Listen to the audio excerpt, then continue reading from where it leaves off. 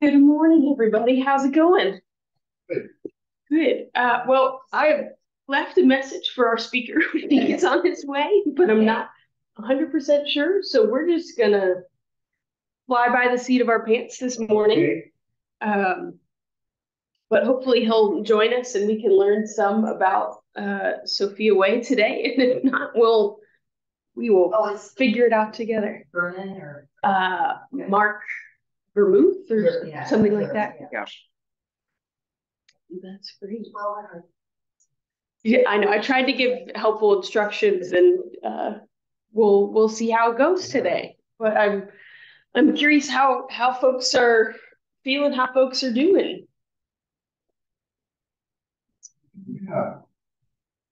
Overall, I was just going to say, Sophia Way is already here, represented by Maureen, making her needlework, the hats and things that are contributed to Sophia Way for the women's movement. We've had the pleasure, along with Mary Hinkey, taking some of these items to Sophia Way to drop off. It's a beautiful thing. Yeah. our circle always does a meal. Yeah, once our circle used to. I haven't planned one for a while, and they need meals. So yeah, I think I saw that in the emails this week too. Yeah. So that's fine. My daughter works in Kirkland, and she's good at organizing. You should get for that one for the Helen's place. I said you need to organize the meal. She would. What's the one in Kirkland? It's Helen's. It's part of Sophia Way, but it's called Helen's place. Their shelter there. Yeah. But they all were patterned after Mary's place, right? Yeah. About that. Wait, Sharon and Jeff.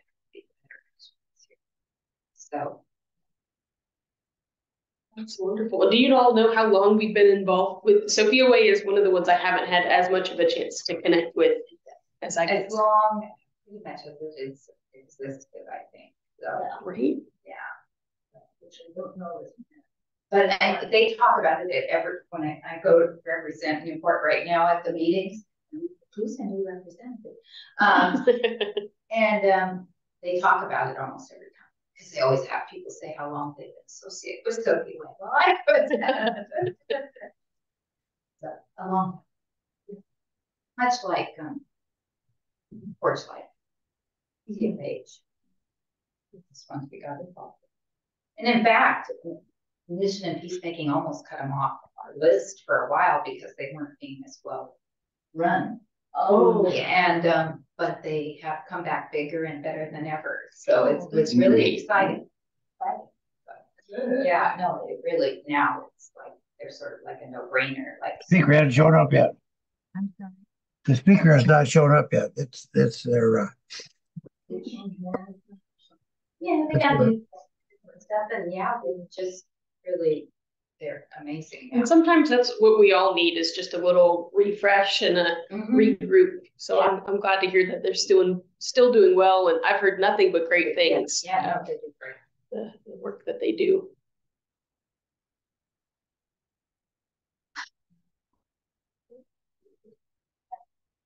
Yeah, so he spoke at one of the meetings. So great. They always have a guest speaker. Oh, at these meetings. So. Guests from the staff. Yes, from the staff. That's really helpful, I'm sure, to get different angles of different things. Good morning, Lynn.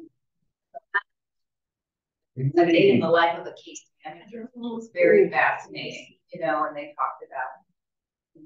Anyway, it was really fascinating. That's wonderful.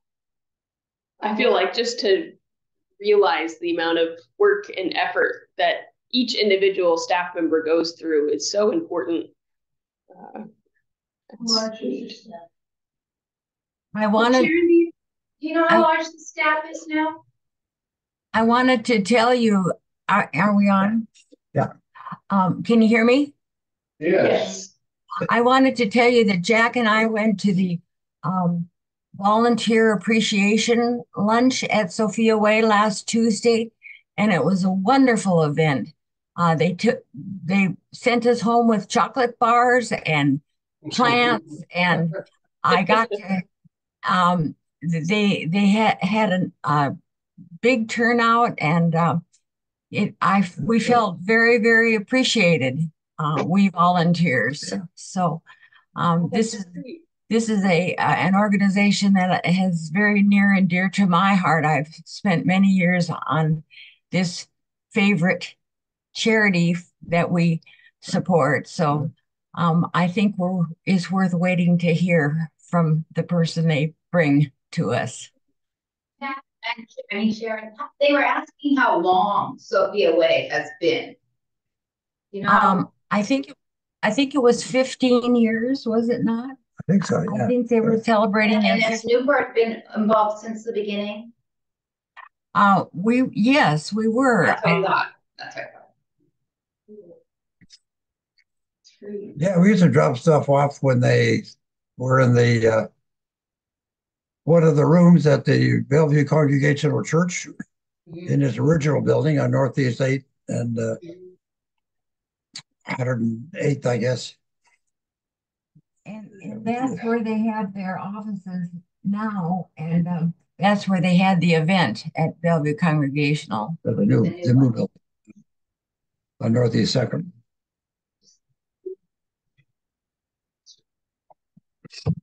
Yeah, we should get the literature out and read it.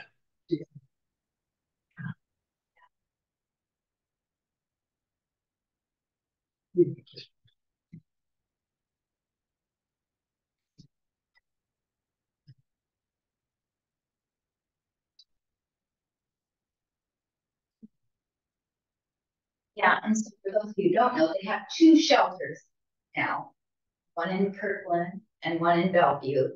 And I should have my facts in front of me. They probably have all those, but and they like placed like 140 women in permanent housing last year. So they're doing good work, you know. Yeah. So unfortunately the need just keeps coming. And then they have a day center too, and as well. So they have people that just anyway, I think there's like 40 at the Kirkland one in the evenings and maybe 20 something at the Bellevue one, and then a day center. These are women without children? Yes, yes. So Families go to Porchlight. no, well, not Porchlight. Porchlight is primarily single men. Oh man, there's single men. There is one there's a couple that take families. One right there in Kirkland too. That one building you pointed out, and I thought it was them. Oh, well, they have those buildings, some of them are, yeah, Plymouth House, and there's, you know, some of those are not government stations, but because they have low income housing, Yeah. And then they have transitional housing, and then they have the Porchlight part. Chris, in regards to a comment earlier that they're looking for support maybe on meals. And I think this would be a good way that we could all understand, maybe as deacons with our unit, to say, hey, they're looking for meals, and it's sort of like the ministry units that we have. If somebody's ill or there's a grief issue, we can maybe ask, can you make a meal? So this would be a good thing, I think, for all these different things where we can play individually as a church to contribute. Yeah. Oh, the problem with that is quantity that you have. That's always one thing that they always need. And in the past, we always donated one meal a month to them. We had different groups of the church that would do it. It started off, it was the choir, and it was the circles, and it was different groups, and we always donated one a month. But when COVID came and that was eliminated, yeah, took everything. and then but if the person does arrive, he or she will say definitely that meals are always, always needed. Absolutely. And I think that was part of my excitement to use these weeks after Easter to talk about some of our mission partners. I feel like, we can all kind of have our silos and the things we're familiar with, but it's helpful just to even know what's out there and what these organizations are facing and how we can get involved. I think there's a great pairing that happens, that should happen and hopefully happens here at Newport of learning and being knowledgeable, but then also putting that into action of how we can show up. That doesn't always mean that we're everything to everyone, because we are human beings with limitations and energy and capacity that can be at different levels for sure. But just to know what's out there, and I feel like that's a lot of how I became passionate about certain areas in my work or ways that I've been involved in different organizations throughout my career as well, has been knowing someone, right, who works in this or who's been affected by this. And then next thing you know, you can only see their face when you're hearing stories that sound like that. And you can't help but want to tell others about it and get others involved. And I think that's part of what's so powerful to me about these organizations is the right people at the right time hearing and sharing those stories and wanting to do something about it. Right. I think it's a great lesson for all of us that we don't have to have it all figured out before we take our first step in figuring out what to do and how we can help, for sure. Yeah. Well, then, To some degree, yeah. And then they have a wish list like everybody does on Amazon, and like now they're looking for summer stuff, and they have a list of. Yeah. Did you say they're still doing the welcoming baskets for folks moving into? They were stacked up. Sorry, just saw a text from my annoying in-laws. Yeah, they had go ahead, Chris. Yes, they were doing it. I think they got a good stash of them still. Okay. It's the last I heard. These are welcome baskets for folks when they get into permanent housing. Yeah, so like toilet bowl cleaners and the things you need to out, all the basics that you need when you move into a place. Those little things add up so quickly too. Yeah. And we were doing it here for a while too, but anyway. Yeah, they're one of their case managers, Tia Conway, is designated for outreach to people living in their cars. So many of our, say, parking guests have had case management support from Sophia Way. And that's as far as I know, that's continuing. So here's what they're looking for right now: sunglasses, tennis shoes, flip-flops, and other styles of sandals, duffel bags, backpacks, underwear in all sizes, and that has to be new. I know that. Sports bras in all sizes, that also has to be new. Unopened makeup. So, but they take other clothes too. I'm also looking to connect with volunteer hairstylists to cut hair at an event they're having too. So you know someone that would donate that. Don't want me.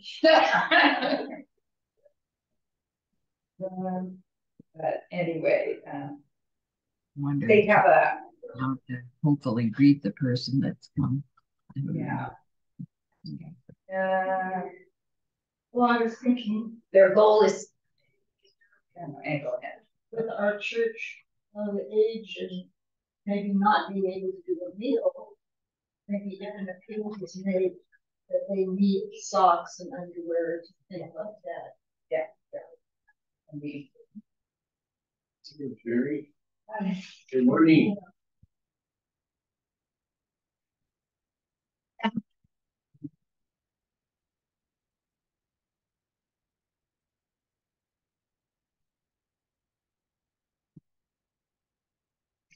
I'll have a cup of coffee.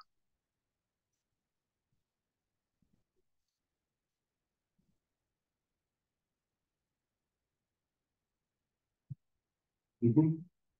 Yeah.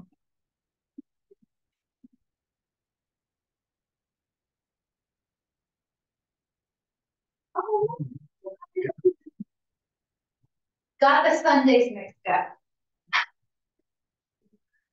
Right. Well, We can. we can pivot, right? Yeah.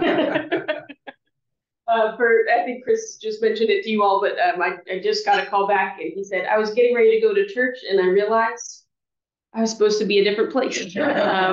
And I said, that's okay. We've been figuring out a few different options for next Sunday and none of them have been solidified yet. So I said, why don't you join us next Sunday? So we're just going to have a little shift here. And still, I think it's great to be together and to talk about missions. So we'll learn a little bit more about Sophia Way next week. That's good, and we're not late then. And you're not late. That's great. It's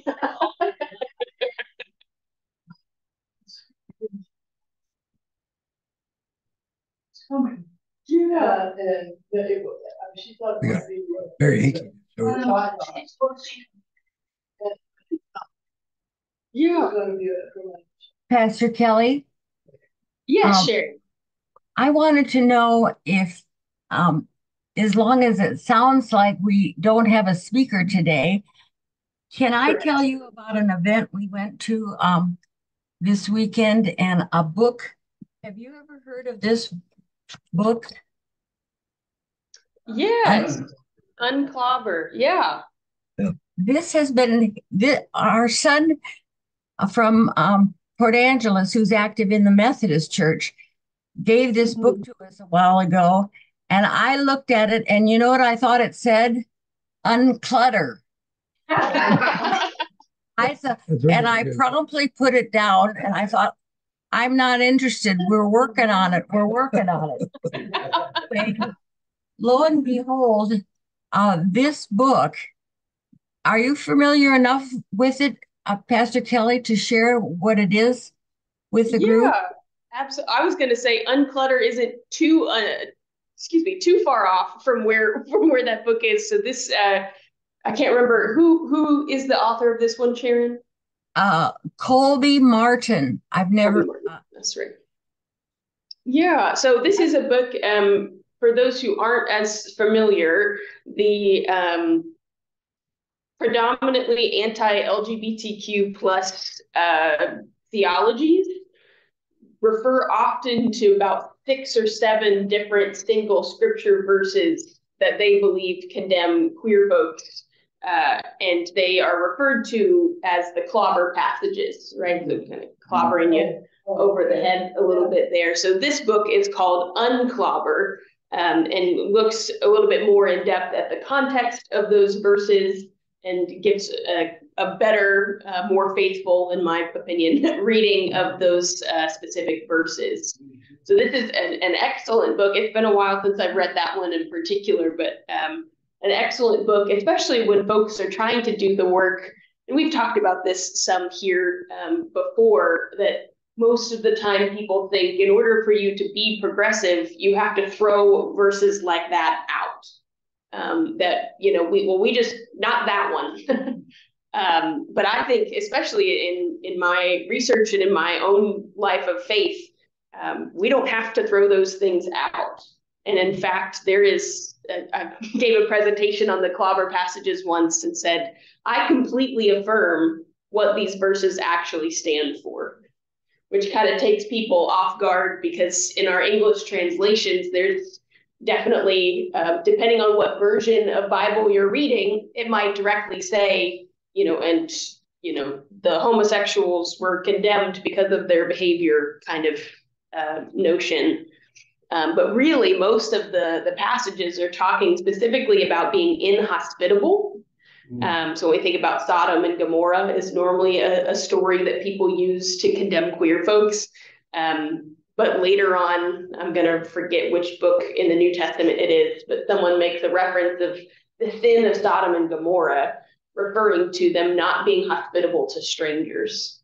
And that is why they were punished by God, not because of whatever activity was going on. So a lot of the Levitical law that people might throw out some hateful verses on is actually talking more about the sin of inhospitality and kind of putting yourself above others. Versus in Greek and in the New Testament, which is a great plug for one of our events coming up in June. In the New Testament is very specifically, there's two different Greek words, and both of them are referring to a practice called pederasty. So that was an older male that had influence in the community, taking a mentee, a younger boy under his wing, to help teach him the ropes or to teach him a trade in exchange for sexual favors. So someone somewhere along the way thought that was wise to combine those Greek words and translate it as homosexuality, when that's not at all a reflection of what I would call homosexual practices with healthy, mutual consenting relationships between adults. That was way more child abuse. And so I will directly say, yeah, I support no child abuse. I can stand on that one for sure. But a lot of it has to do with knowing the context, which is where books like that Sharon's talking about are really helpful. And all of this to say, we're going to show the movie. We're going to show the movie. Oh, yes. So I'm sure a lot of you have heard me talk about the documentary 1946. This is, I think the subtitle is The Mistranslation That Shaped Culture. And it's a documentary about some folks who realized this mistranslation before it was even put in print. But it was actually too late to change the first edition of, I think it was the Revised Standard Version, that this came out with first in 1946.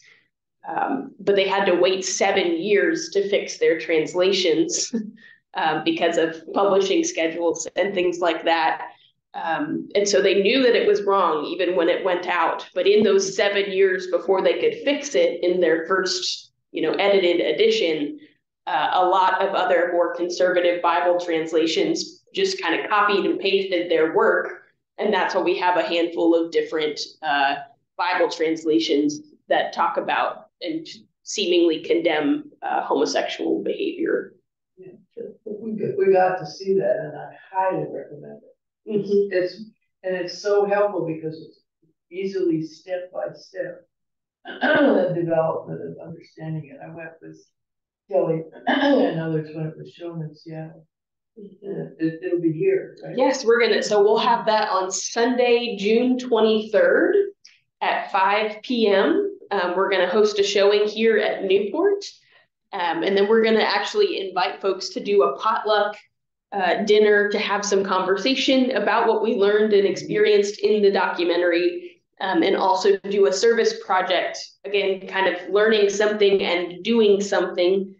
So we're going to do a service project here to benefit a local organization that supports queer youth. And we're partnering with Overlake Park Presbyterian and Redmond Presbyterian, and anyone else who would like to join for this event. So that's going to be Sunday, June 23rd at 5 p.m. I'm so glad it's available now. Me too. When was it we saw that? I forgot. October, I think. Yeah.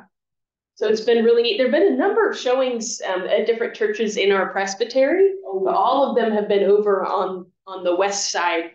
Most of them, I think, at Union and Japanese Presbyterian Church.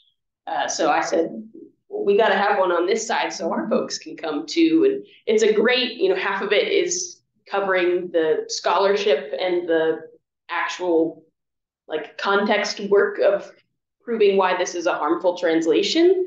And the other half of the documentary is the story of the documentarian themselves, and with their conservative Baptist dad and what that looks like in relationship and how this plays out. Because I think in the end, when we're talking about mistranslations, when we're talking about harmful theologies, we really have to remember that it's not just, oh, we got it wrong, but rather that this can do serious harm especially for our young people who are trying to figure themselves out. And far too many churches and Bible studies and insert any kind of group here make these statements without really doing their faithful work to know what's behind it or what's going on here. And it's really important to remember the human side of these things as well. That's my spiel on the clobbered passages. You're on mute now, Sharon. On Friday night, we were with 25 people who support our Bruce and Deb Robinson from Haiti, and our church has gone there on teams. And one of them, they're a very conservative group, and one of the lovely couples that we know, he was sharing with me his struggle with how to relate to a granddaughter who was gay, and he was just, he was just pained by this, and that her kind of marked as going to hell. Yeah, and so in an effort to try to explain to him, because he thought it was so biblical that homosexuality was wrong. And I said, well, it's all in the interpretation. And just the night before, I had gotten this Unclobber book from our Tim. He was so thrilled that his Methodist church had changed their ways just within the last week or so. And so I wanted to share this book with him, and I intend to do that in an effort to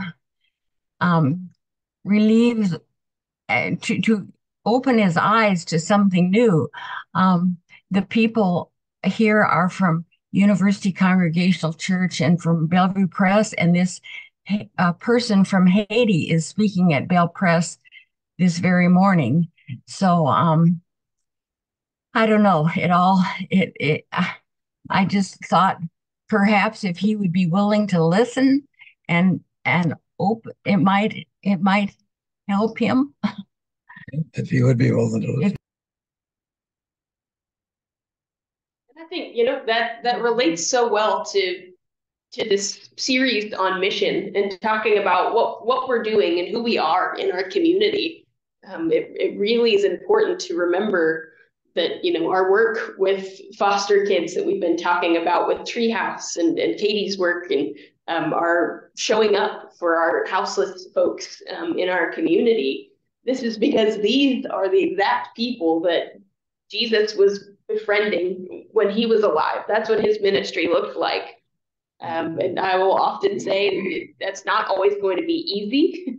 It's not always going to be popular, but the ways in which we are called to live like Jesus lived and to love like Jesus loved really helps us. Exactly what Sharon's talking about of showing up or trying to sponsor a relationship or a conversation, trying to be mindful of all the ways that we are so privileged with our money and our safety and our health, and the list goes on and on.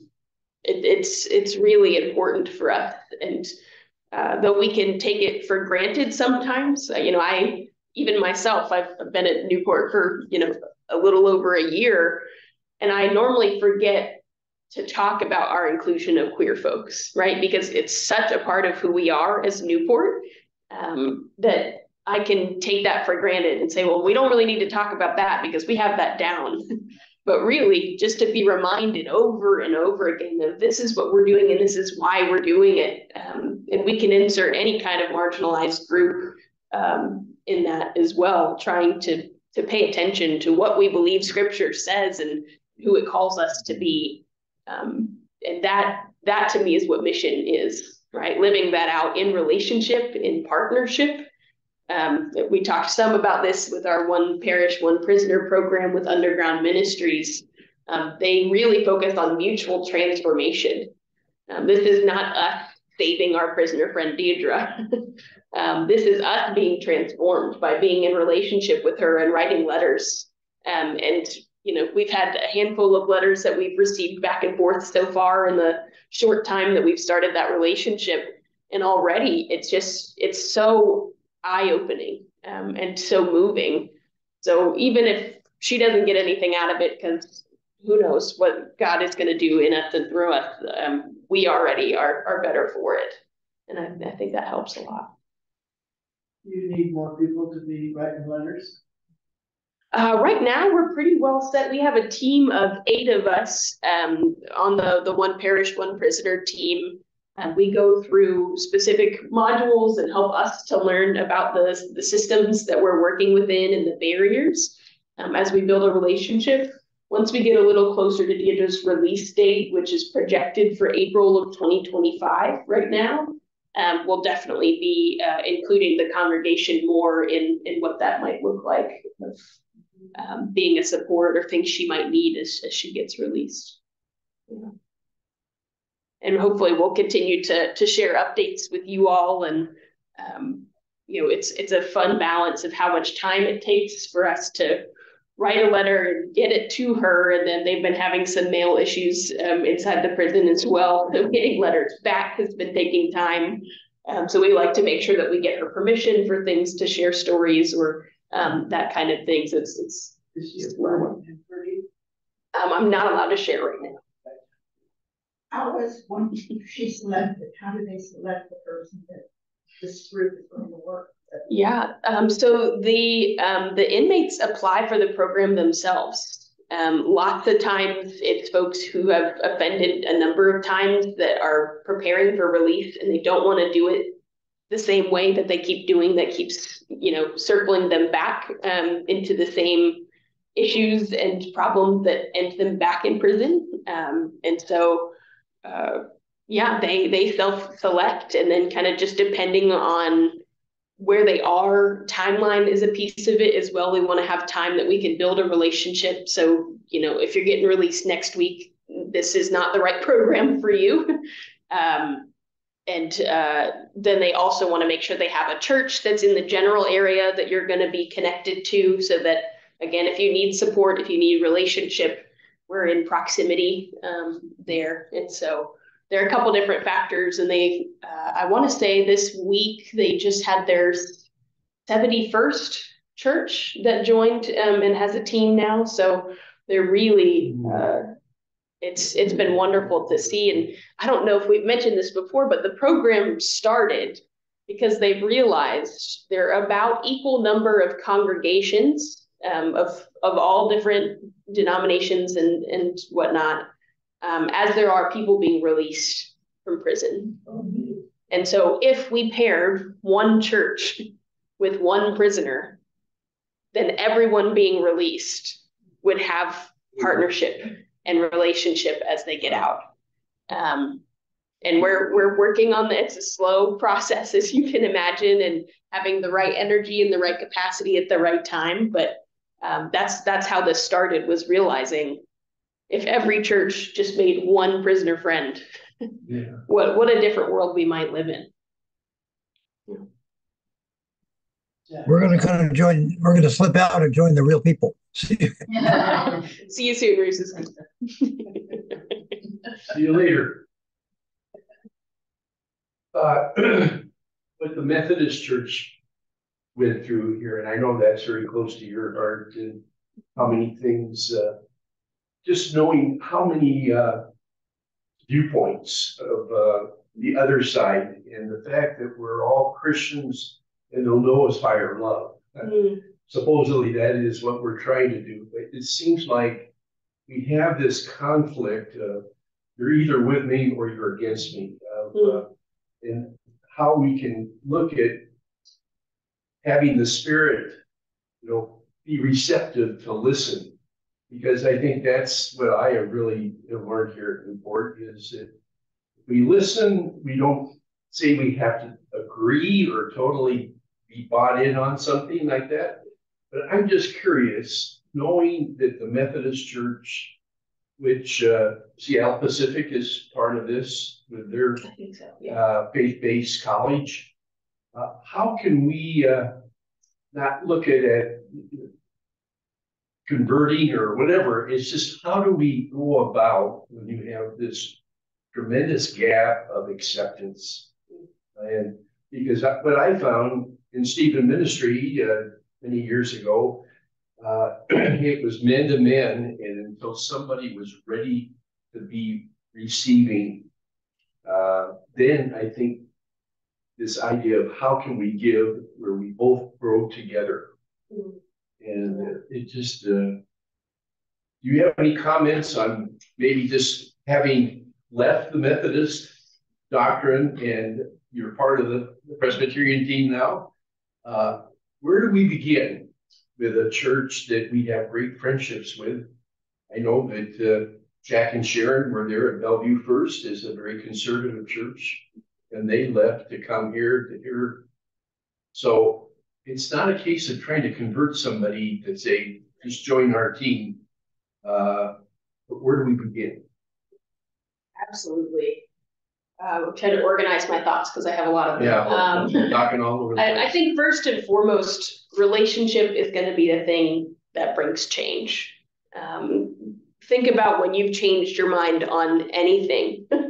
I was hanging out with a friend of ours this weekend who's had a son who's really had a lot of trouble, and he's finally doing really well, and then like factory reset his phone so that he got rid of his parental controls. So they had to have another conversation about like, we're trying to build trust. You have to trust us. We have to trust you. Let's figure this out together. And they really, they, in their conversation with him about why this happened and why he thought this was his only choice and things like that, just in a parenting relationship, being able to have an open and honest conversation helped them understand a totally different level of what he was going through. And I think that really makes a difference, being able to be in relationship. I think about the number of people I've known who've changed their stance on inclusion. More, almost 100% of the people I can think of, it's because they had a relationship with someone. Mm-hmm. My child came out, my granddaughter came out, my friend, something happened that's close enough for them to feel that rub, to say something about this doesn't match up. And it's hard because we can't plan that. We can't foresee that. And sometimes you're in relationship with people and it's not changing yet in the speed or the way we wanted. But I think that's how the real change happens. And only by then do people look for books like Unclobber or, have conversations with other people and say, well, how can you make sense of the way that I was taught to read scripture in this specific way or this version? And I think that applies across the board. I think I've mentioned this before. My undergrad university, Furman in South Carolina, is named after the primary person who made the biblical argument for slavery. Mm. Oh, yikes. Yeah.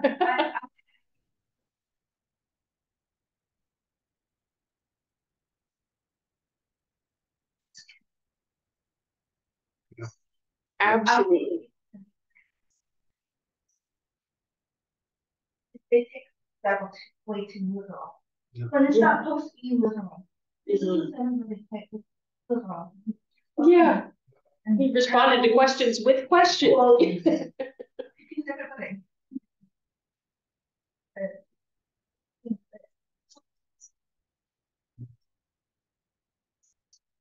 yeah, and if we do, I think it's wild to me too how much if we wanted to take the Bible literally, it really contradicts itself quite a lot. That's which part? Yeah.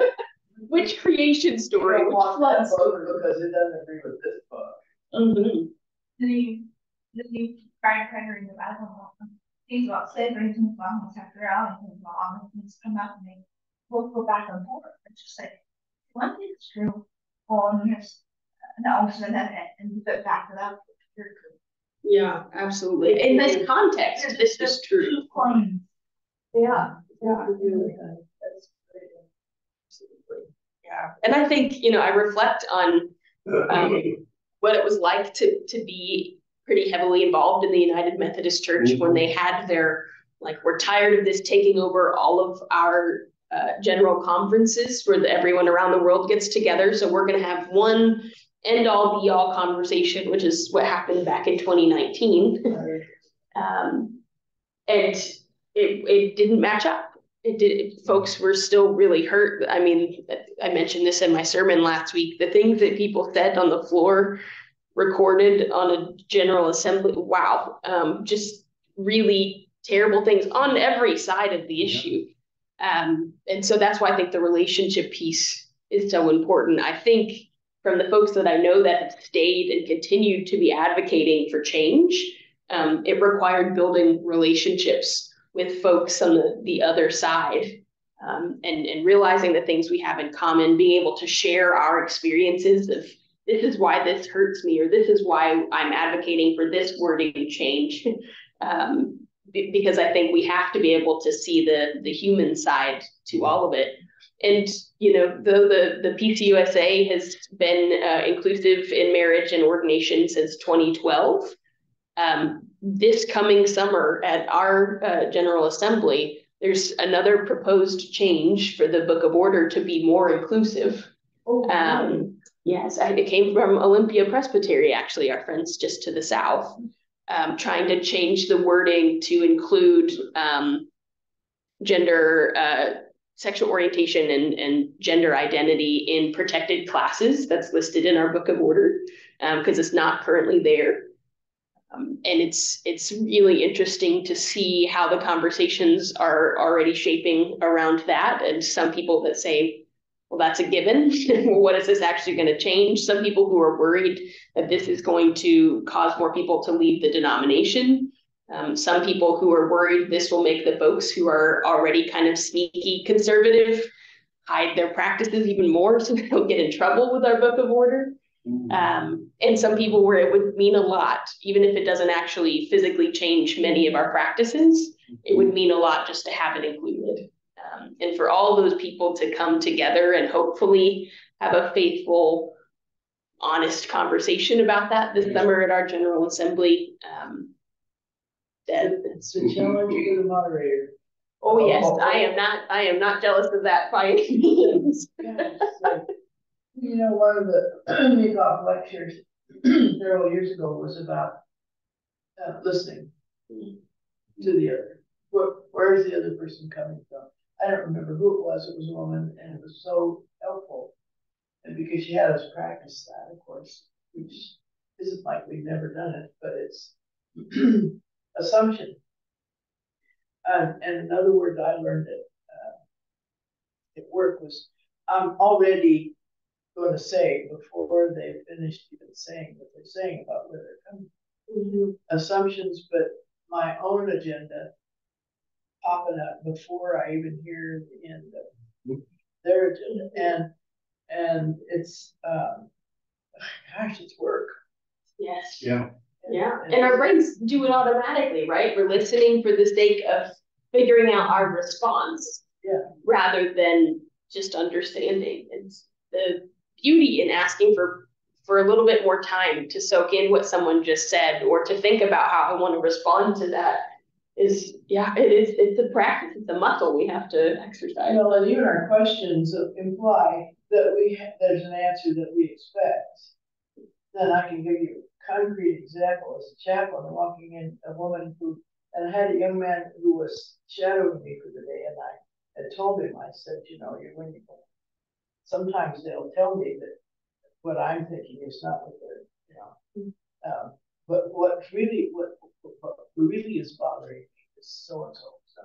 So we walked in to see this woman who had been in intensive care for quite a bit, who had substantial lung issues, and there I was, and what are you doing? And she was kind of talking about it.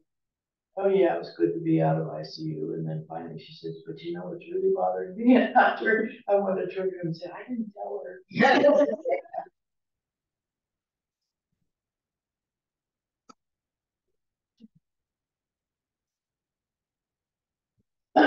And, but so, yeah, It's about 20 minutes into our visit, if you could just say. Yeah.